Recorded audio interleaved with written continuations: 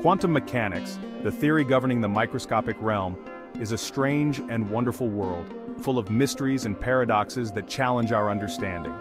It operates on principles that defy our everyday intuitions, born from a world dominated by classical physics, where objects have definite positions and velocities. At the heart of this strangeness lies the wave function, a mathematical entity describing the state of a quantum system, encapsulating all possible outcomes. Unlike the deterministic laws of classical physics, the wave function only provides probabilities of finding a particle at a particular location, making the quantum world inherently uncertain. The Copenhagen interpretation, developed by Niels Bohr and Werner Heisenberg in the 1920s, is the most widely accepted interpretation of quantum mechanics, shaping our modern understanding. It embraces this inherent probabilistic nature of the quantum world, suggesting that reality itself is fundamentally uncertain until measured. Before a measurement is made, a particle exists in a superposition of states, a sort of quantum limbo, where it doesn't have a definite position, momentum, or energy, existing in multiple possibilities simultaneously. It is only upon observation, the act of measuring one of these properties, that the wave function is said to collapse, forcing the particle into a definite state, a single reality. This interpretation suggests that the act of measurement fundamentally alters the system being observed, intertwining the observer with the observed. The observer doesn't merely record a pre-existing reality but actively participates in shaping it, blurring the line between observer and participant. Imagine a coin spinning in the air, a simple yet profound analogy. Before it lands, it exists in a superposition of heads and tails, embodying the essence of quantum uncertainty. The act of observing the coin landing forces it into one state or another, collapsing the superposition into a definite outcome. The Copenhagen interpretation, while successful in explaining many experimental results, does not provide a clear mechanism for this collapse, leaving room for debate and exploration. How does the wave function collapse? What constitutes an observation? These questions remain at the forefront of quantum mechanics. These questions have plagued physicists and philosophers for decades, leading to alternative interpretations of quantum mechanics, each offering a unique perspective on the nature of reality. One of the most significant challenges to the Copenhagen interpretation is the ambiguous definition of observation or measurement. What distinguishes a measurement from any other interaction? This question has puzzled scientists for decades. Does it require a conscious observer, or can a simple measuring device trigger wave function collapse? The debate continues. The Copenhagen interpretation doesn't provide a satisfactory answer to this question, leaving many physicists searching for clarity. It draws a somewhat arbitrary line between the macroscopic world of observers and the microscopic world of quantum systems, creating a divide that is hard to reconcile. This lack of clarity has led to the infamous Schrödinger's cat thought experiment, which vividly illustrates the problem.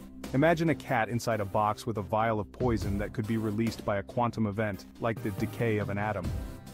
The scenario becomes even more perplexing.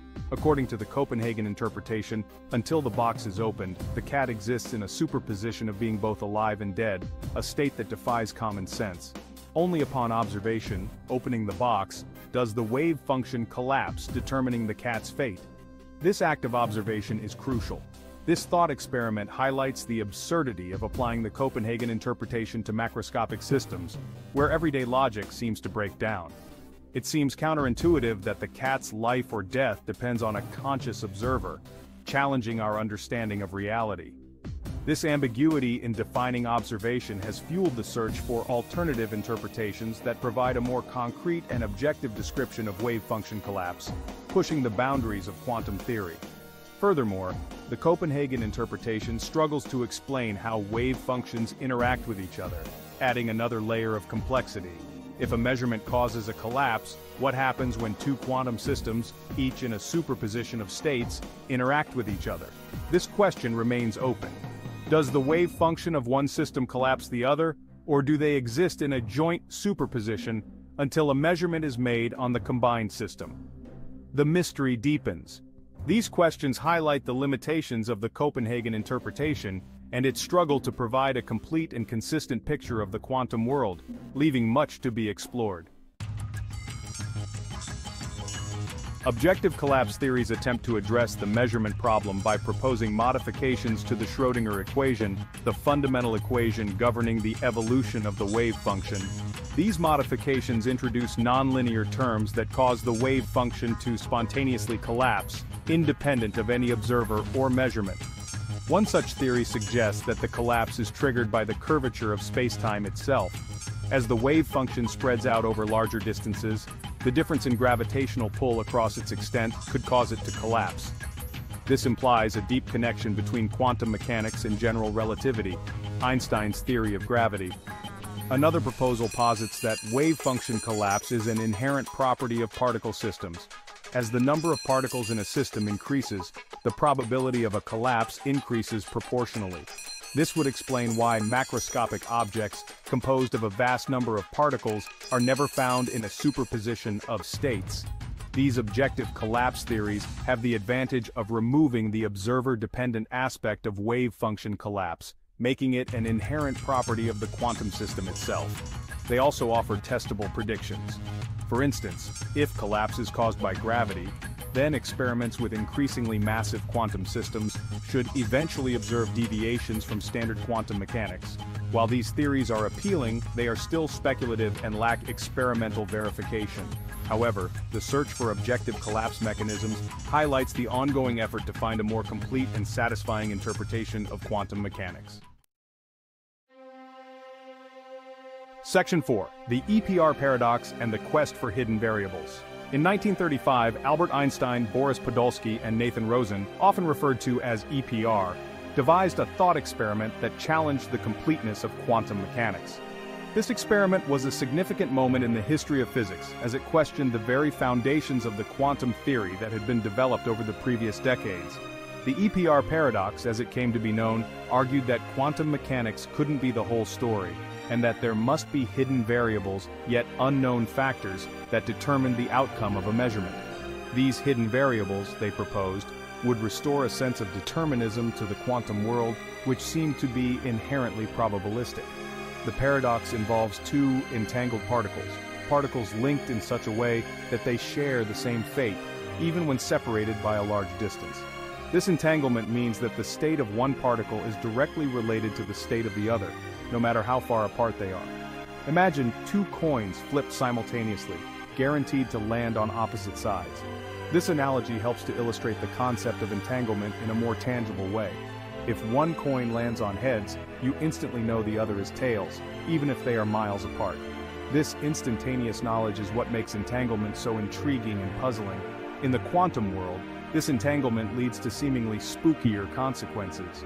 The particles seem to communicate instantaneously, defying our usual understanding of space and time. Measuring the property of one entangled particle instantly determines the corresponding property of the other, even if they are light years away. This phenomenon has been confirmed by numerous experiments and remains one of the most fascinating aspects of quantum mechanics. This instantaneous correlation seems to violate Einstein's theory of relativity, which prohibits information from traveling faster than the speed of light. The apparent contradiction between quantum mechanics and relativity has been a major topic of debate and research. The EPR paradox questioned the completeness of quantum mechanics. It suggested that our understanding of the quantum world was incomplete and that there might be deeper layers of reality yet to be discovered. Einstein believed that the instantaneous correlation implied the existence of hidden variables, properties not described by quantum mechanics, that predetermined the outcome of the measurement. He was convinced that a more complete theory would eventually be found. However, subsequent experiments, notably those based on Bell's theorem, have shown that local hidden variable theories, those where information is localized and cannot travel faster than light, cannot reproduce the predictions of quantum mechanics. These experiments have provided strong evidence against the idea of local hidden variables. While the EPR paradox did not disprove quantum mechanics, it highlighted the profound non-locality inherent in the theory. This non-locality means that particles can be correlated in ways that classical physics cannot explain. It forced physicists to confront the bizarre implications of entanglement and the limitations of our classical intuitions in grasping the complexities of the quantum world. The EPR paradox remains a cornerstone in the ongoing quest to understand the true nature of reality. Section 5. Retrocausality. When tomorrow determines today. The concept of retrocausality, the idea that the future can influence the past, might seem like science fiction, but it has been proposed as a way to resolve some of the puzzles in quantum mechanics. This counterintuitive notion suggests that events in the future can send signals back in time, influencing the outcome of events in the past. One of the most intriguing interpretations invoking retrocausality is the transactional interpretation, developed by John Cramer. It envisions quantum interactions as a handshake between the past and the future. When a quantum event occurs, it sends out an offer wave traveling forward in time and a confirmation wave traveling backward in time. Imagine throwing a ball across a room. In the transactional interpretation, the act of throwing the ball sends out an offer wave into the future, and the ball's eventual landing sends a confirmation wave back to the past. The interaction between these waves determines the ball's trajectory. This interpretation offers a way to understand quantum entanglement without violating relativity. The instantaneous correlation between entangled particles is not due to faster-than-light communication, but rather a result of this prearranged handshake between the past and the future. While the transactional interpretation provides an elegant explanation for some quantum phenomena, it requires us to rethink our fundamental understanding of causality. The idea that the future can influence the past challenges our deeply held intuitions about the flow of time and the nature of reality itself.